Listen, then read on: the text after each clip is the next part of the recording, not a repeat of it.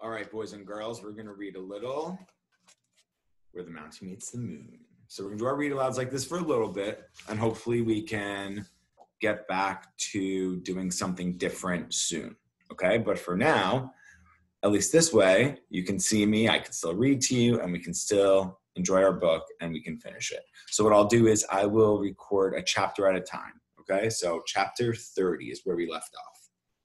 Min Lee's feet pounded against the rocky ground, fighting the uneven earth as she climbed upward. It was difficult. The wind carved rocks and boulders seemed to grow from the ground like trees, confusing her way and disrupting her balance. Min Lee was so intent on her movement that she almost didn't notice a low growl. But she halted as soon as she heard it. The tiger.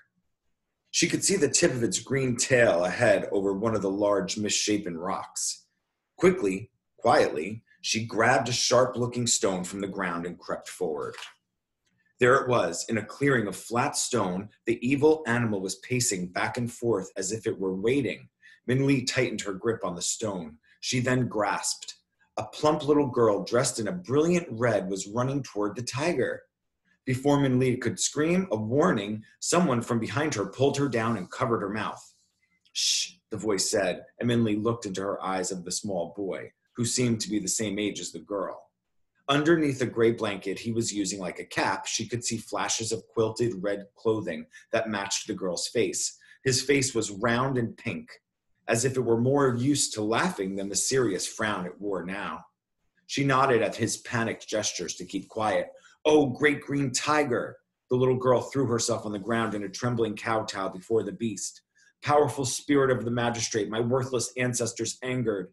My brother and I were sent to here to sacrifice you demanded. The tiger roared furiously, and the girl cowered. I'm sorry, the girl said, her voice quivering. Now my brother and I were both sent to you, but on the way here, another monstrous beast attacked us. He took my brother, and so there is only me now. The tiger made an outraged sound. Yes, another beast, the girl said. This is what happened.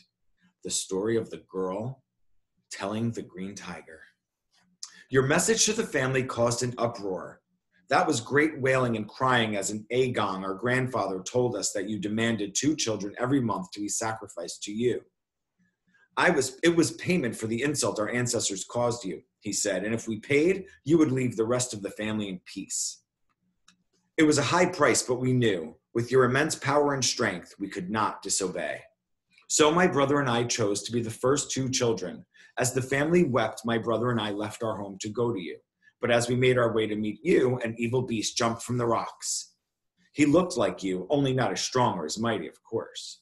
And he was dark, the color of night, the color of a shadow. He roared at us, but as we trembled to the ground, I cried out, Do not eat us, beast. We belong to the great green tiger. And the beast stopped his roar at my words. Green tiger? He growled. Yes, I said, we are sacrifices for the great green tiger. We are not for you. If you attack us, you will make the mighty green tiger angry and he will destroy you. Destroy me? Ha! The beast laughed. The great green tiger is an old weakling. No, my brother protested. The great green tiger is the most powerful beast of all. None can defy him. The beast laughed again. A paper pig is more mighty than the great green tiger. I will take you, but leave you the other one for him, pathetic dog that he is. And with that, the girl said, he took my brother and dragged him into his cave. The girl burst into sobs as Min Lee stole a glance at the boy. The boy looked a bit sheepish, but again put his finger to his lips for quiet. The tiger growled with impatience. As he disappeared, he said, the girl swallowed nervously at the green tiger's furious face. Tell the green tiger that his son, the king, left you out of pity for his poor, feeble father. With those words, the green tiger roared with such rage that even the stones seemed to shudder. Min Lee quaked, and the boy held her arm even tighter. I can show you his den where he dragged my brother. The girl quivered. The tiger nodded at the girl with narrowed eyes, seething with fury. Shaking, the girl got up and began to lead the tiger away from the clearing. Min Lee, with the boy beckoning, silently followed.